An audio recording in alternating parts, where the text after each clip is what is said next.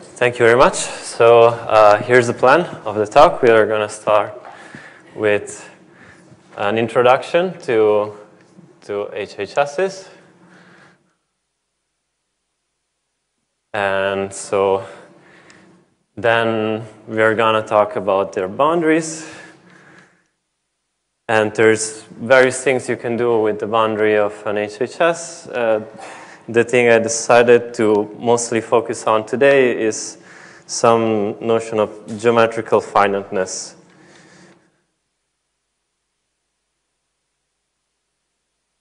Okay, so introduction to HHSs. So let me start. Okay, first of all, I will not give the full definition because the full definition is very long, but I will explain some of the the most interesting features of the geometry of an HHS. So let me start with a list of examples to try and get you interested in this, because the examples are groups that you should care about. So examples and spaces that you should care about.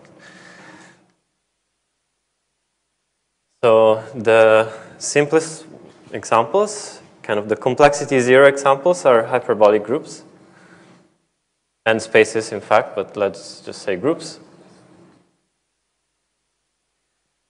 And this class is closed under direct product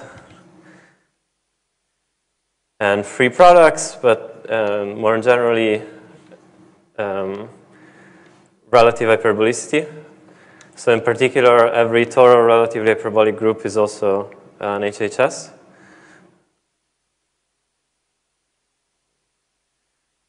Okay.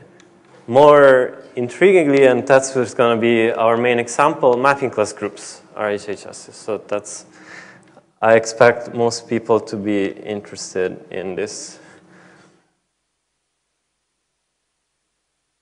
But not just mapping class groups. Some relatives of mapping class groups are HHSs, so Teichmüller space, Teichmüller space, with either there's at least two natural metrics, so with either the Teichmüller metric, thank you, or the Weil-Peterson metric. And another class of spaces that are interesting are cut zero cube complexes. I won't say exactly which ones are HHSs, but many of them are. So, for example, universal covers of compact special cube complexes. So, in particular, right-angle arting groups, right-angle Coxer groups. Universal covers of compact non-positively curved cube complexes, compact special non-positively curved cube complexes.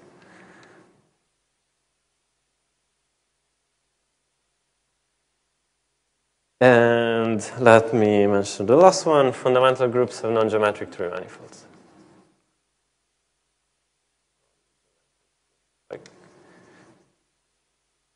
In fact, okay. I hope that this list of examples is extensive enough to get you interested.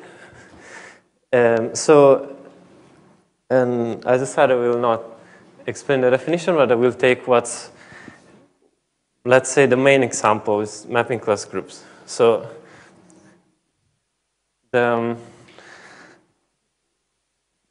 this class of groups was inspired by machinery developed by Mazur and Minsky to study mapping class groups. So, and somehow the point is to extend that machinery to all the groups on the board. The initial point was to extend that machinery to all the groups on the board. So our working example is the mapping class group. And I'm going to explain to you what Mazur and Minsky did. Of S, where S is, let's say it's closed oriented surface of genus G at least 2. Okay, so the idea that one way to state what Mazur-Minsky did is that you want to study the geometry of, well, the Cayley graph of this group. And the way you're going to do that is to reduce the study of the geometry of the mapping class group to that of a family of hyperbolic spaces, a certain family of hyperbolic spaces. The hyperbolic spaces are kind of easy to work with, so we like them. The mapping class group is not hyperbolic, but let's try to, to make it as hyperbolic as possible. Okay, so what are these hyperbolic spaces going to be? They're going to be curve graphs. So let me define the curve graph of the whole surface. There will be other curve graphs floating around. So CS is the curve graph. And it has vertices are, in short, simple closed curves. So to say it correctly, I should say isotopic classes of essential simple closed curves.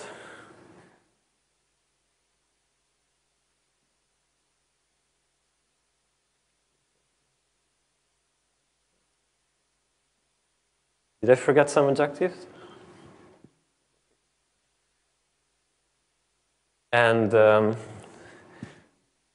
edges correspond to disjoint curves, or more precisely, curves that can be realized disjointly.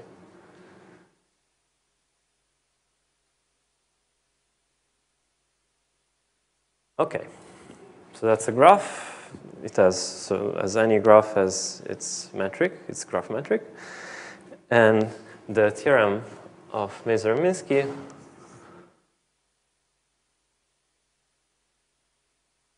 now has like much easier proofs than the original one, is that CS is hyperbolic.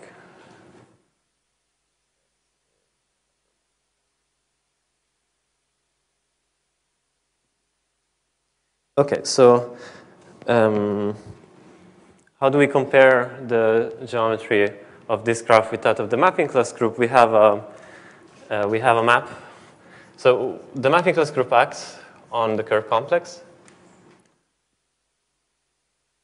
which then gives us a map, which we do not pi s, which is the orbit map.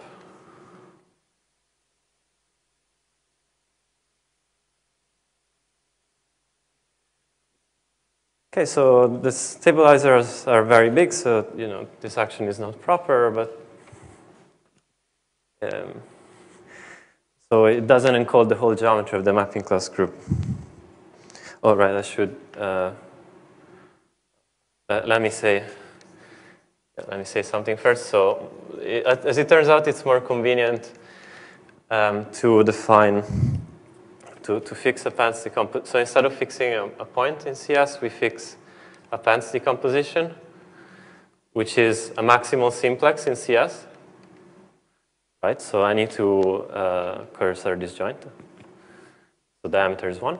So fix Pants decomposition, P and pi S of some G is G of P as a subset of CS. So this thing has diameter 1. So for our purposes, it's as good as a point. We're doing coarse geometry. Points and bounded sets are the same. Okay. So we have a Korsakoff-Lipschitz map to a hyperbolic space. And as I said, this doesn't see the whole thing. It doesn't see the whole picture. So remark. Let me write it informally. So CS doesn't see what happens in proper subsurfaces.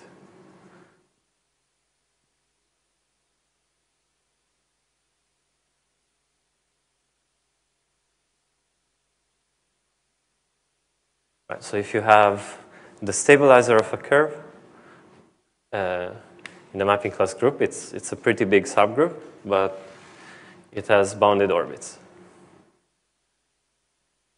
Okay, so we need not just the curve complex of the main surface, but also of proper subsurfaces.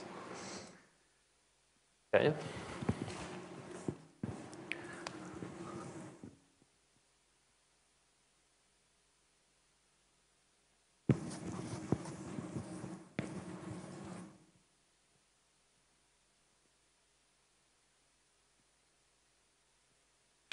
So for Y a subset, a subsurface of S, one can define the curve complex of Y. And so we'll ignore, so there are some issues in low complexity, like for annuli, one puncture torus, 4 puncture spheres. We're going to ignore that. So we'll ignore low complexity special cases. So the definition has to be changed in those cases, but it doesn't matter for us. We'll ignore low complexity cases.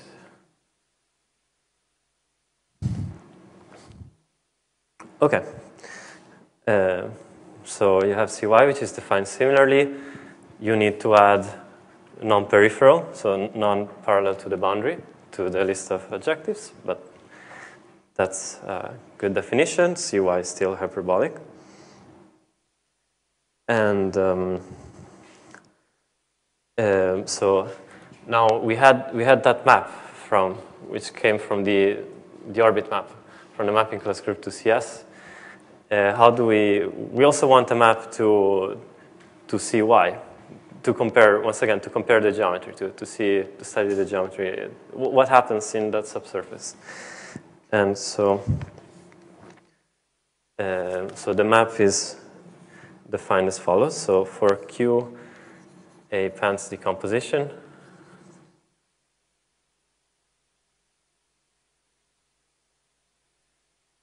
one can define the subsurface projection of Q to be informally the intersection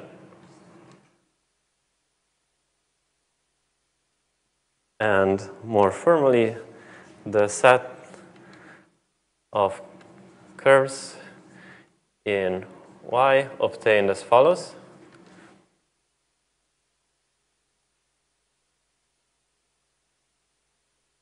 So all the curves that resemble the intersection in some sense. So let me draw a picture.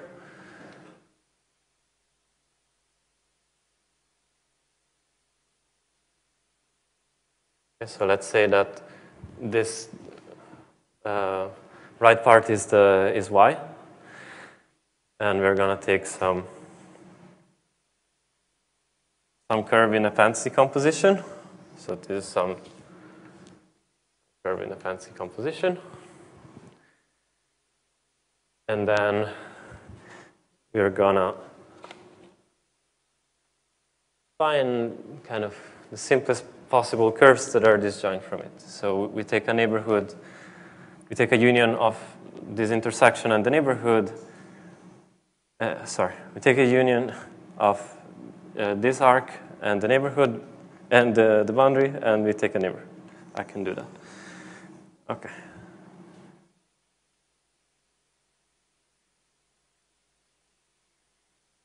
Okay.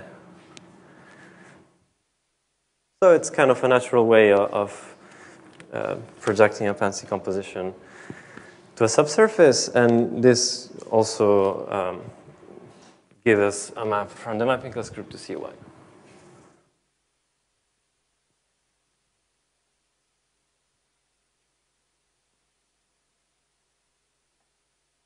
So this also gives us a map, which we still denote. So the map we still denote by y from the mapping class group to cy.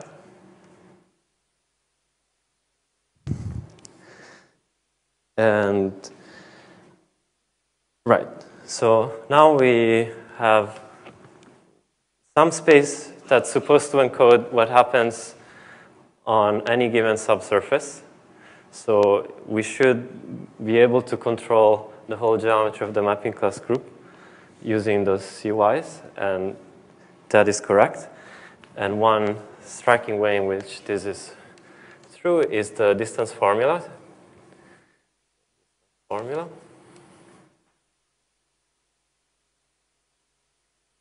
Again, Mazur-Minsky. And so there are some quantifiers here. And what it says is that to measure the distance between two elements of the mapping class group, what you have to do is you have to project them to all subsurfaces. I should say all isotopic classes of subsurfaces, and measure their distance there. So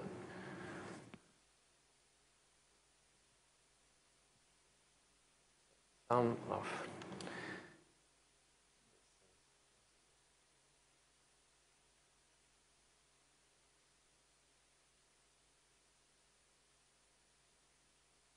okay, so this formula doesn't make sense yet because this might be an infinite number. So we are just gonna ignore small terms. So that symbol, let me tell you what that symbol means.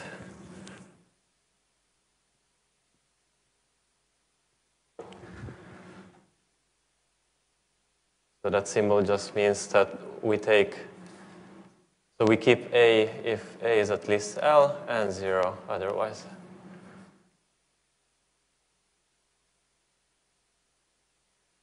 Okay, oh, sorry, it's not equal. It's approximately equal up to multiplicative and additive error. So like in the definition of quasi-isometry. Yeah, otherwise, yeah, when you this depends on a generating set. So.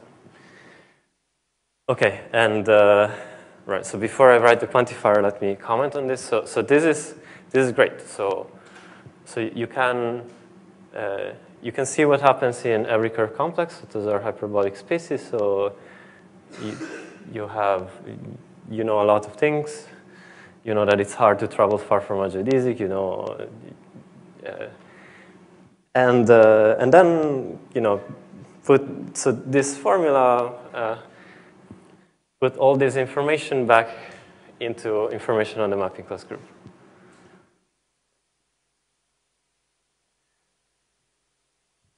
So the quantifiers are for every threshold large enough. There exists multiplicative and additive constants hidden in that symbol, so that for any two elements of the mapping class group that holds.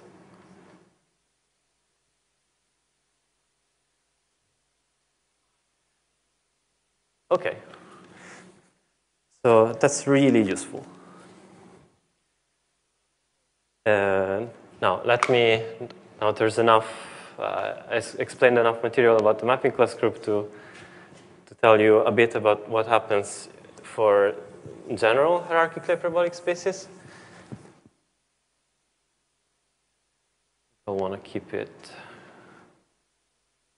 should be enough space here.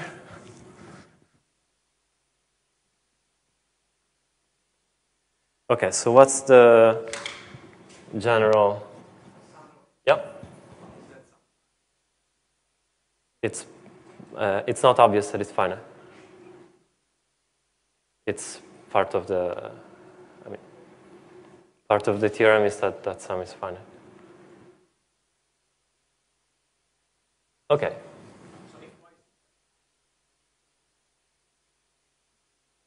Sorry?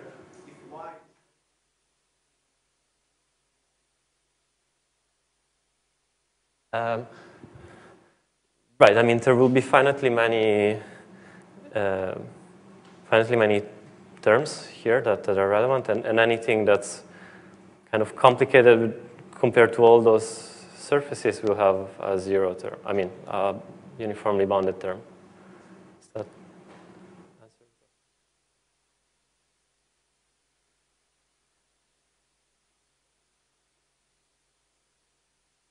Okay, so the general HHS setup. In general HHS setup, you have some geodesic, or, well, it's quasi-geodesic space.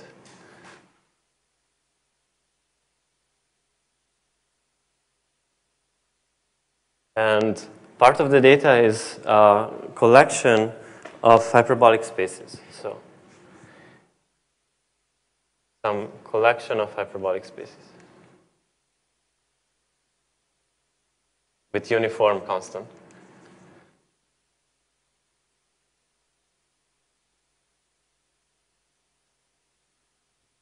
And maps to compare x to each cy.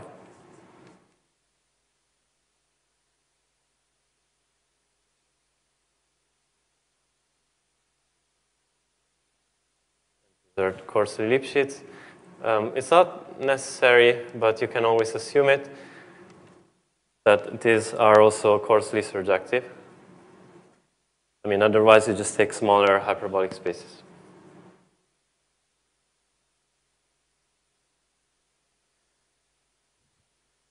Okay. And n, so from the setup, so for an HHS, you have a distance formula that reads exactly the same as that distance formula there. Okay, so in each of those spaces in the list comes with a collection of hyperbolic spaces with maps, and the distance formula holds. Okay.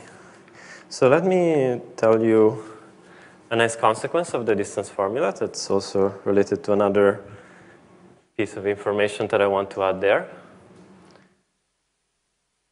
So consequence of the distance formula is that if you take two disjoint subsurfaces,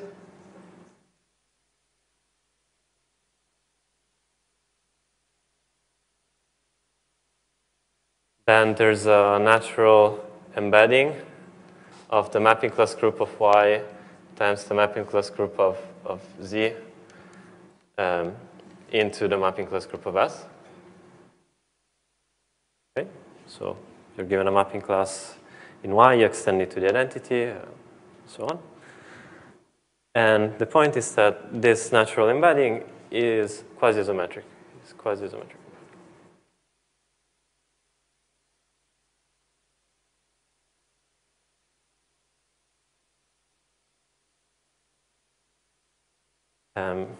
So why is that? Because the relevant distance formula terms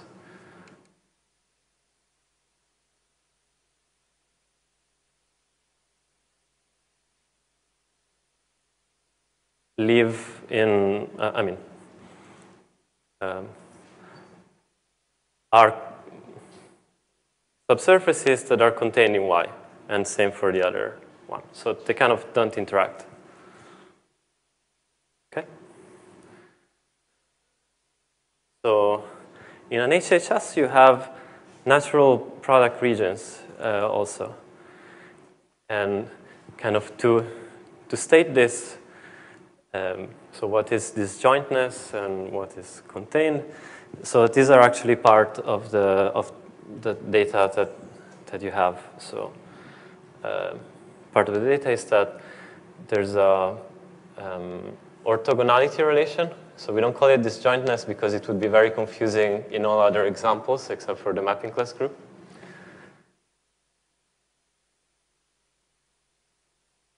So this is disjointness. So the reason why it's orthogonality is because it corresponds to product regions and nesting relation.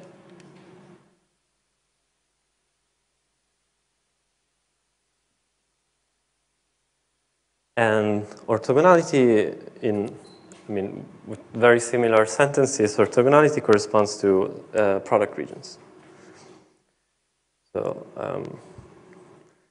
let me just write it informally. So orthogonality yields product regions.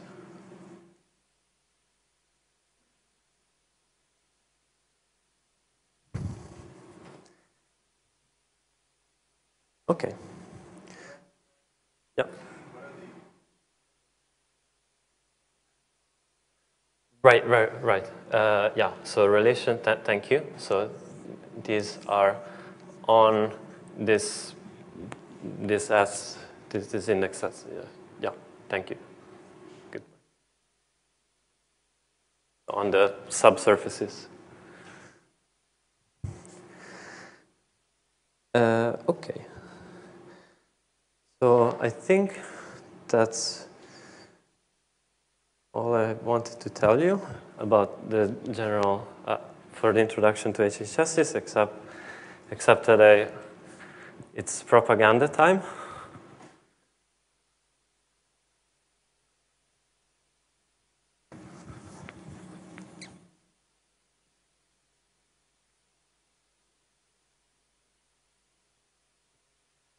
So some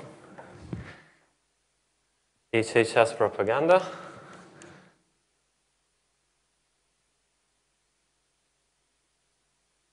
Okay. So, because you might say, well, okay, I only care about the mapping class group. Why do I want to do more general things? Okay, so one thing I'd like to tell you is that the distance formula for HHSs is actually not part of the axioms, but it's a theorem.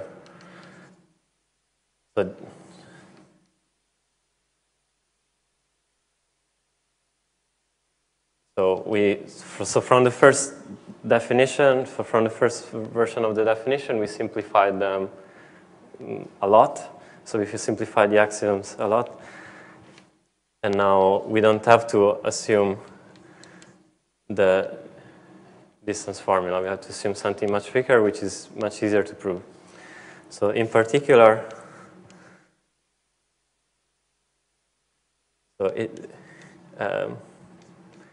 it's not hard. So it's not hard to show that the mapping class group is an HHS, given that we now know how to prove easily that the curve complex is hyperbolic.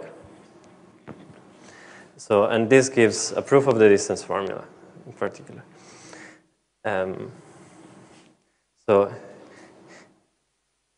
But also it's not hard to show that mapping class group or other spaces are HHSs. And this is very relevant for the following theorem that I will only state and not discuss much. So this is a theorem we proved with Jason Berstock and Mark Hagen. I should mention that we use the estimate of the asymptotic dimension of the curve graph due to Besvina-Bromberg.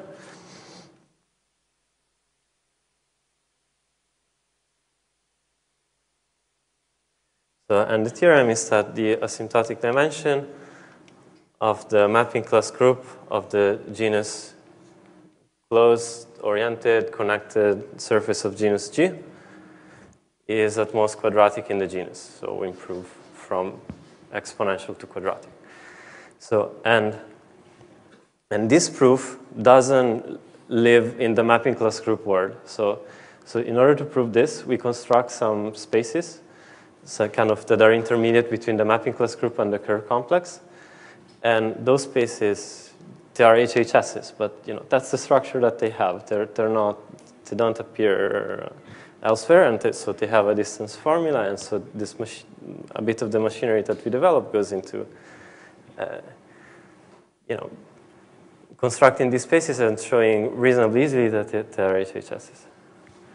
So even if you only care about the mapping class group, the proof of this theorem And presumably the proof of other theorems in the future will use, use hierarchical hyperbolic spaces that are not mapping class groups. Okay, that was the propaganda time.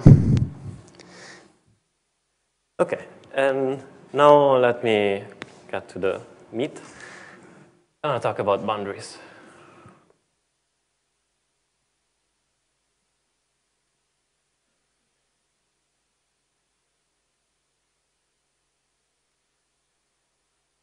Yeah, so there are, right, so instead of the, I just deleted. So instead of the distance formula, there's a, so notice that a consequence of the distance formula is that if you have 2 points that have closed projections in every Kerr complex, then they're closed. So that's what that's in the axioms, but that's actually much easier to prove than the distance formula. It's like one page argument. So.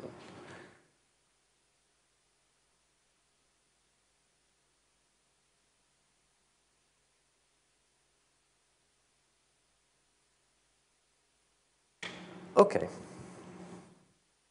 Boundaries, right?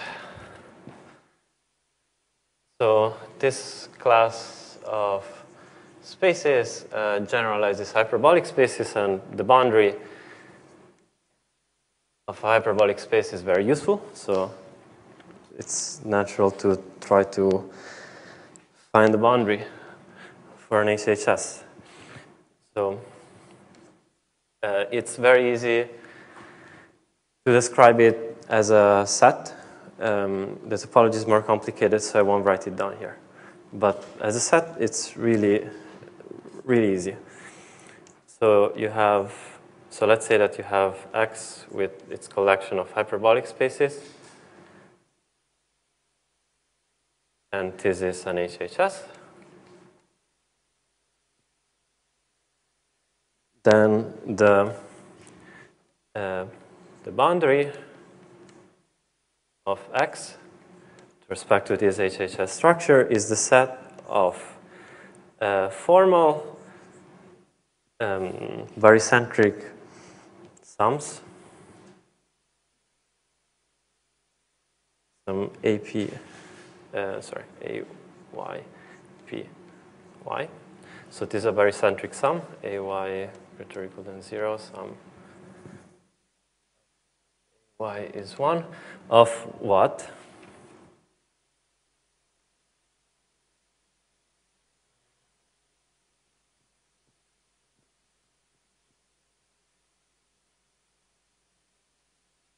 Let's say so, sum for Y in F. So, and F is set of pairwise orthogonal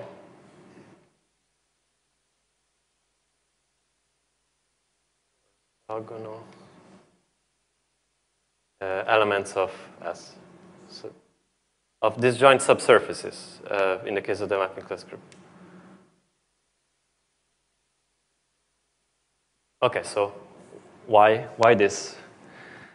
Okay, so, oh, sorry, and I didn't say where PY is. It's important. So, and PY is in the boundary of CY. So that's a hyperbolic, that's a hyperbolic space. It has a Gromov boundary. Okay, so why this definition? Right, so sum of AYPY, so it is a barycentric sum. So, and, right, so it's going to be automatically finite. So it's always going to be a finite set.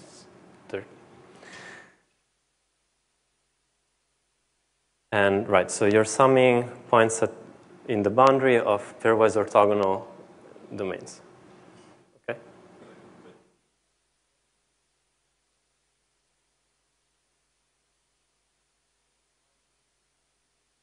No, so any two elements of Y, any two distinct elements of F are orthogonal.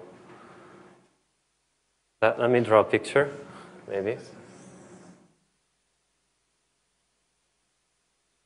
So you have to choose some subsurfaces. So you choose subsurface y1 and subsurface, I don't know,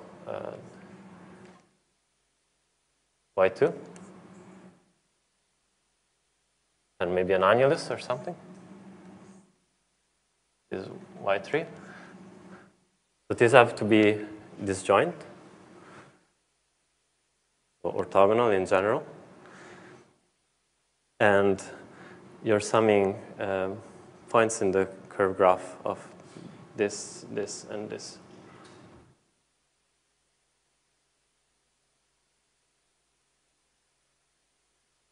Yeah, it varies over all f's.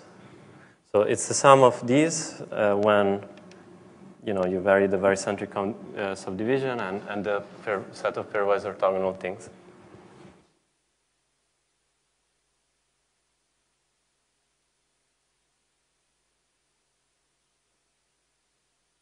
Okay, so why this definition? So for every set of pairwise orthogonal elements of S, so you should think disjoint subsurfaces, there is a product region. Okay. And now you're going to infinity in that product region. So you're thinking that you're going to infinity in that product region. And so you're going to infinity in one of the, let's say in both curve graphs. And so you have a point in one curve graph and a point in the other curve graph. And the slope determines the coefficients. So this is why this formula makes sense. I mean, this is why, how we came up with this. Okay.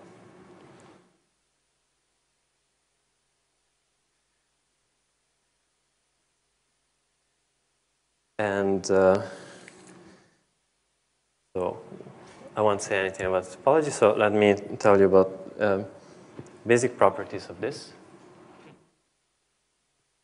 Here.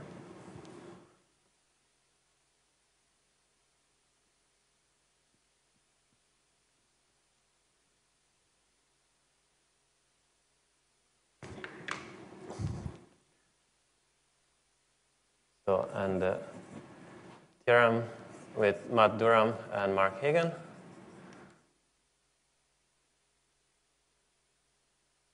is the following. So if we take so an HHS,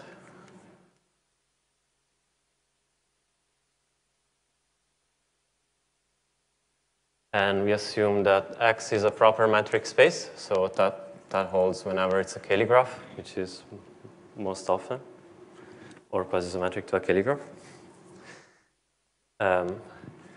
Then, so first of all, you get a compactification. So the HHS closure, which is X union its boundary, is compact, Hausdorff,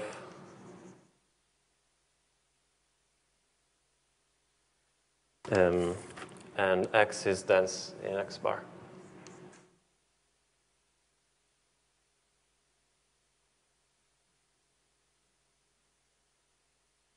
Okay, so all the things you may want. And essentially, when working with the boundary, you don't need to know the topology. You just need to know that the boundary is compact, and a couple more things. Okay, so here the hard part is compact. So the other properties are very easy.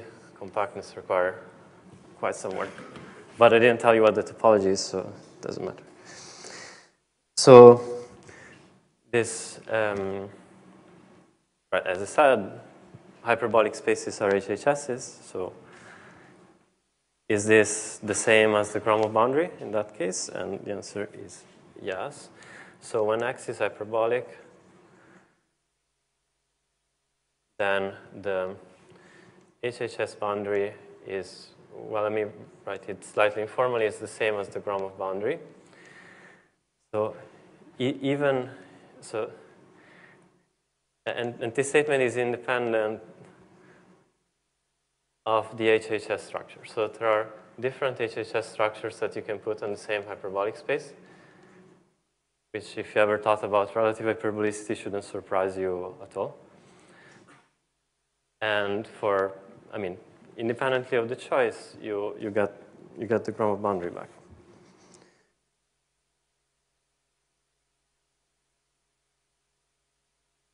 Right, okay, let me write it maybe here. So, right. So let's take maybe G hyperbolic, but also hyperbolic relative to a subgroup.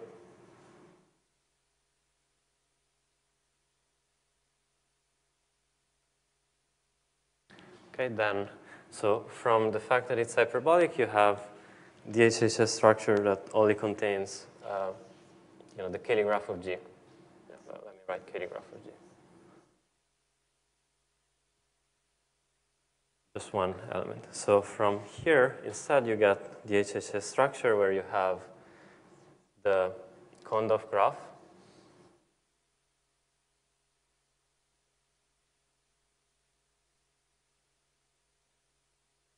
And Cayley graphs of the cosets.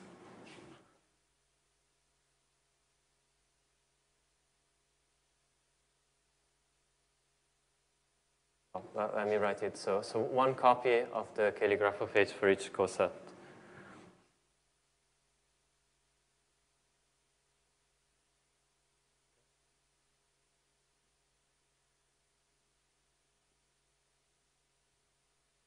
Right. So in this case, there's no orthogonality, and so these sums are just made of one element. So this says that the boundary of G is the union of the boundary of the Kondov graph, union copies of the boundaries of H. I mean, that's it. Okay, so let me tell you one last thing here. So for X cat zero cube complex,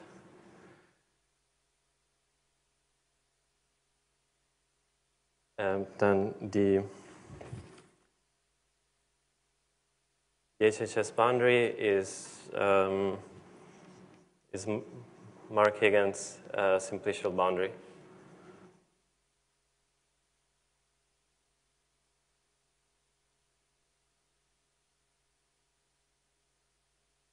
Okay.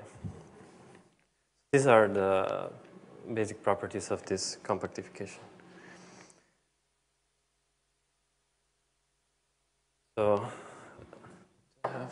can I have to decide what to? Okay, let me very quickly tell you. So there are various things that we do with the boundary.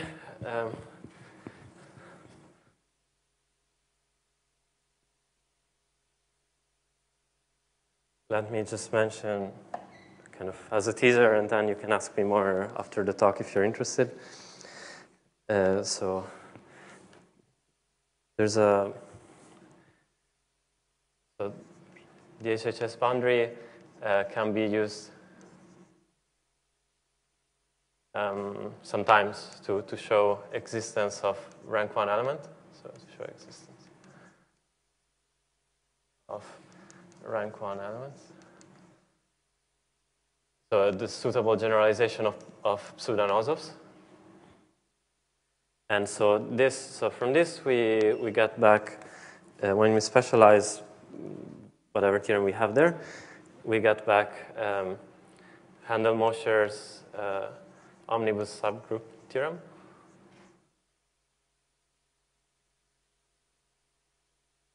Omnibus. So which says that if you have a subgroup, a finitely generated subgroup of the mapping class group, then it either contains a pseudo-Nosov or virtually fixes a subsurface. Thank you.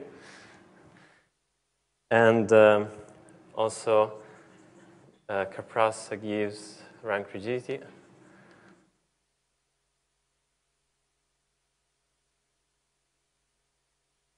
For cat zero cube complexes, So for all of those that we can prove that are cat 0 for HHS.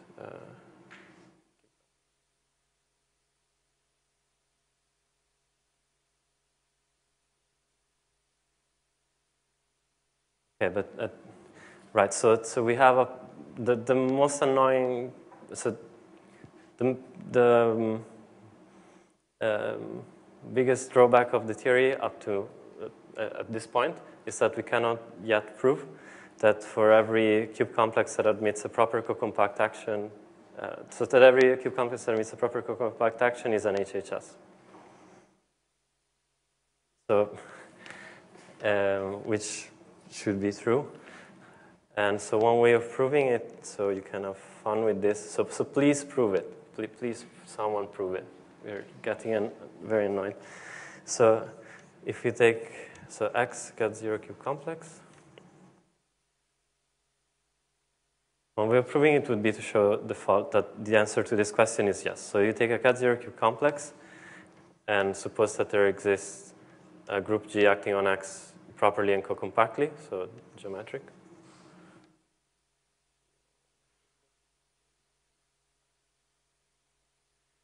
Then there exists some convex embedding of X into the universal cover of a Salvetti complex.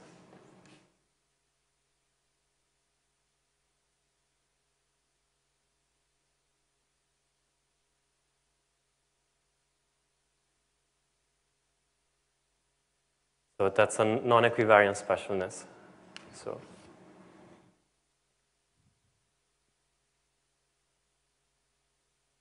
some think it's reasonable, some think it's not, but yeah, I don't know.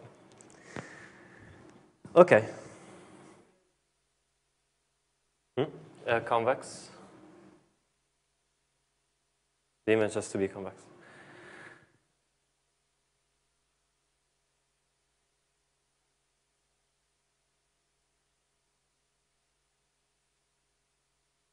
Yeah. That would be just one way of. I mean, so if the answer to that question is yes, then you can prove that.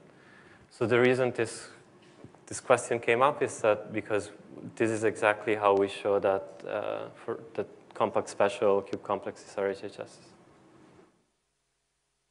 I mean, yeah, but in that case you do it equivariantly. So this is non-equivariant. Okay. Now the last part of the talk, 10 minutes. I'm going to ponder the following question. So, what is a geometrically finite subgroup of the mapping class group?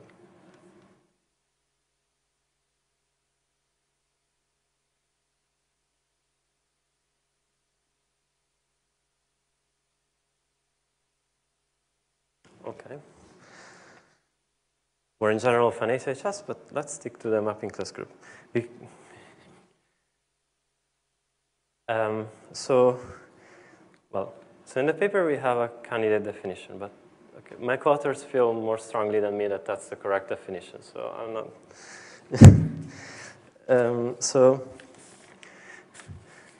Okay, so whatever that is, so the following should be geometrically finite. So the following are examples. So whatever definition you come up with, if it excludes one of those examples, it's the wrong one. Okay. Following ought to be example.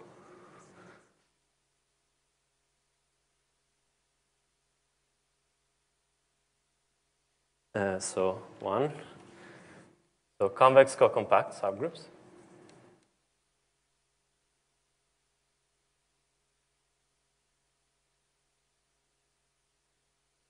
So one possible characterization of this is that the map from G to CS is a quasi-symmetric embedding.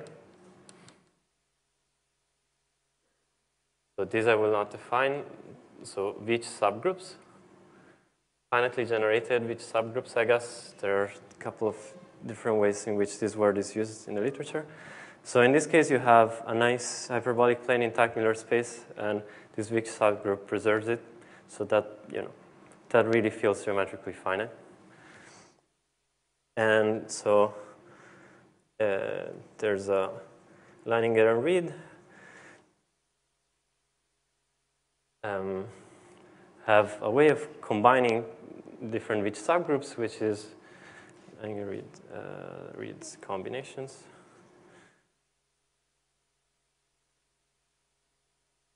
That it's okay. I'm not going there, but it's very, very similar to something you can do in hyperbolic space, and it really should work.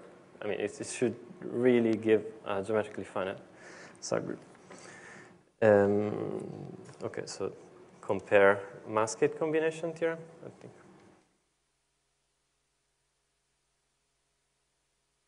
So and this, right, so this is interesting because they can produce examples of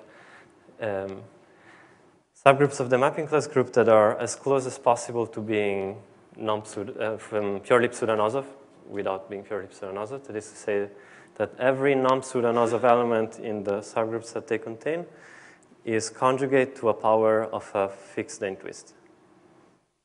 So there's the least possible amount of the least possible non-trivial amount of pseudo-Nosov, non-pseudo-Nosov elements in there. Okay, and so why am I telling you this? Because a geometrically finite subgroup should have an extension to the boundary. So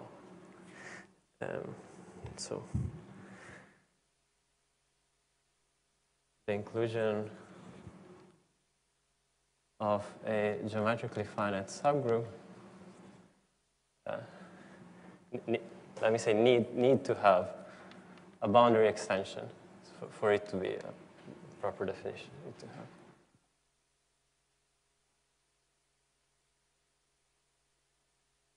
Because I didn't mention it before, but a natural question is how does PML compare? So you can consider PML as a compactification of the mapping class group. So if, is this any better or worse than PML? So, and I want to argue that for the purposes of having a theory of geometrically finite subgroups, our boundary seems to be better. So the theorem, same authors as that one, is that 1, 2, and 3 have boundary extensions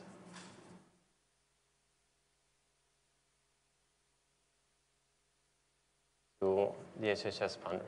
So, right, these are all hyperbolic groups, so the extension goes from the hyperbolic, the Gromov boundary to the HHS boundary.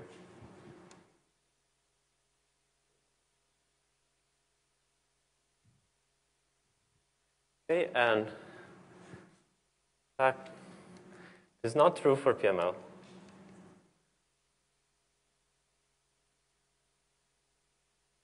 So we bumped into a compactification of the mapping class group that, so it's not true here due to work of Leininger. I mean, not in general here, due to work of Leininger. So, right, I take this as evidence that we are on the right way. Like we are doing something that even for the mapping class group is better than what was done before. Okay. Unfortunately, I still have 5 minutes, which means that I'm going to have to give a sketch of this. So sketch for line. So very, very rough sketch for Leininger for okay. So for Veitch and Leininger Reed. So what are these? which subgroups, so what they do is they take some which subgroups A and B, the mapping class group of the genus G surface, and these are isomorphic. So they're free groups, but you should think of them as fundamental groups of puncture, so once puncture surface of genus G. And so where the cusp subgroups coincides.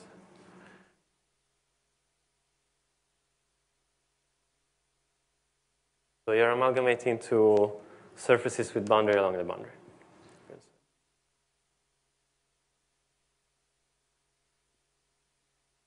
Okay, so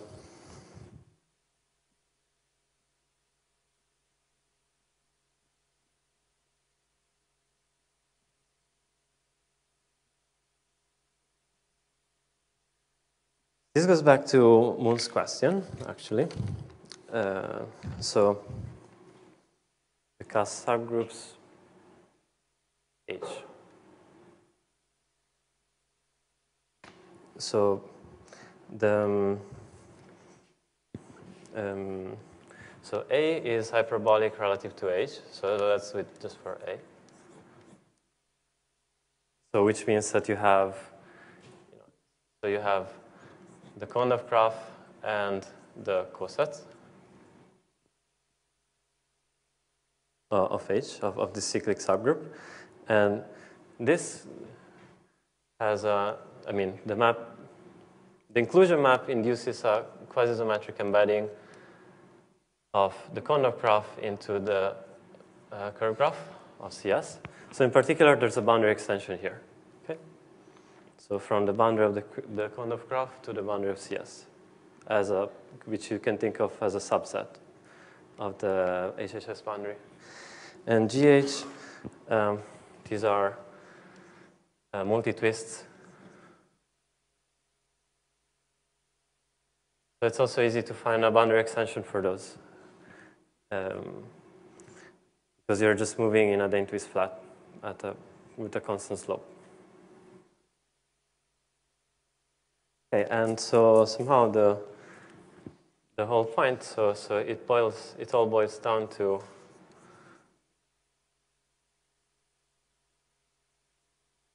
showing that the following picture is correct. So you have the map from the amalgamation of H star B into the map, well, maps to the mapping class group. So this guy is hyperbolic relative to H. So it has a Kondov graph, hyperbolic relative. And this should still map to CS in a way compatible with that embedding in a quasi-isometrically embedded way, which is the case, which happens to be the case. And, okay. Well, I can stop here. Thank you.